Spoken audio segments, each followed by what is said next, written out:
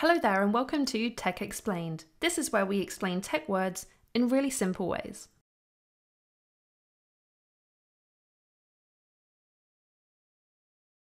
So, a disclaimer.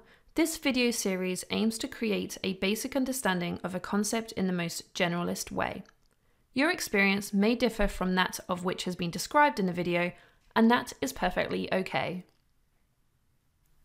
So in the video today, we're going to be learning about Software Development Lifecycle, or SDLC. And no, you didn't just hear that. This is not going to be a video on AC/DC. So what do we mean when we look at SDLC? This stands for Software Development Lifecycle. And this is specifically focused on the development phase of the software. So the software development lifecycle focuses on ideation, design through to creation, the maintenance and updating of software. So let's just take a brief look at the stages in the software development lifecycle. So these will vary depending on which essentially methodology you use. And we will be doing a video on the word methodologies, so check that out. But really, I've tried to include core principles that are really included in many different methodologies.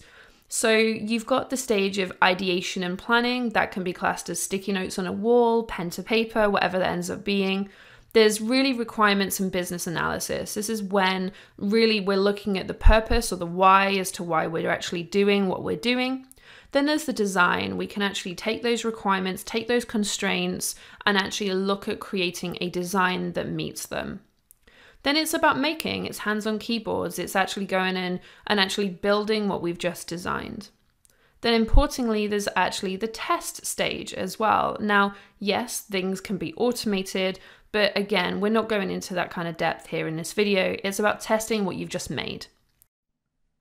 And then we have release. This is when we take really traditionally the work that we've done in a development environment and move it from development to another environment. This doesn't necessarily have to be deploying it into production or the real world for real use. It could simply be just moving it from one environment to another in a release manner.